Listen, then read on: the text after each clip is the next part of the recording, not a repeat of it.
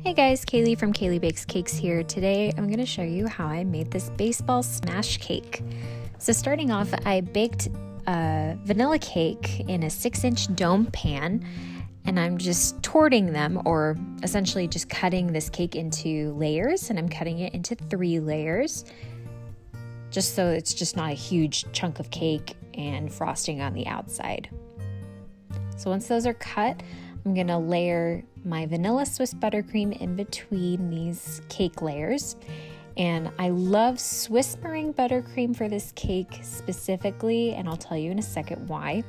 But after I layer the frosting, I'm going to do a crumb coat where basically we're just kind of sealing in all those crumbs that might have been caused from torting the cake and letting that sit overnight. And now we are ready to frost.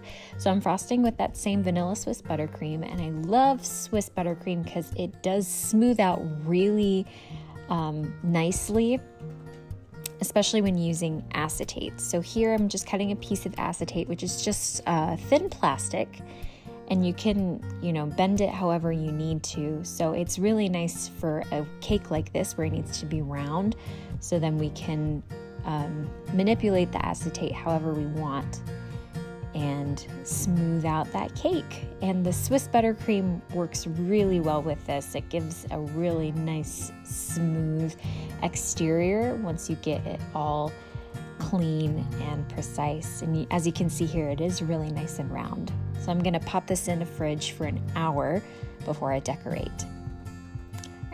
And now I'm going to take another piece of acetate, and where the stitching is on the baseball, I'm just creating an indentation so I know where that's going to go.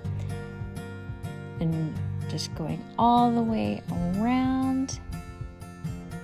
And I'm going to repeat this on the other side of the cake as well, since there are 2 places where the stitching goes on the ball. And I'm doing this because I want to know where to put the number 1 on the cake and just make sure it's centered between the stitching. And I cut this out of wax paper, and I'm just taking the blue frosting and putting it over top of the cutting. So once you peel off the wax paper, you have a nice frosting number 1.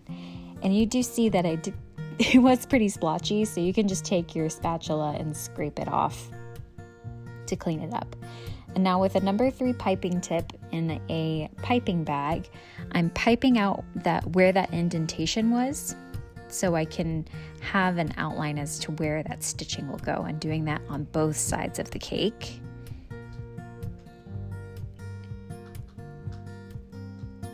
And once I finish that up, I'm going to start the stitching. So you're going to want to create little arrows and go all the way around the outline of the indentation that we did.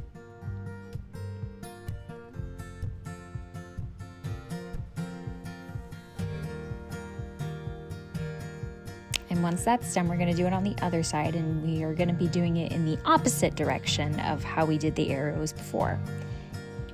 And just to give it a little extra pizzazz, I crushed up some graham crackers, and I'm just putting that around the baseball to make it look like dirt. And that is it. Thank you so much, guys, for watching. If you enjoyed this, like this video, subscribe if you haven't already, comment below what you'd like to see next, and I'll see you in the next video.